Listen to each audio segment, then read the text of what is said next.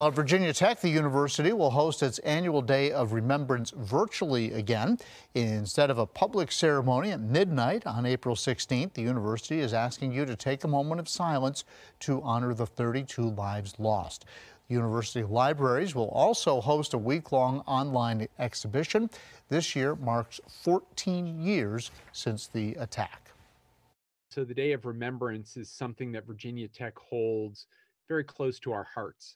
And to take a day and remember and reflect is so important.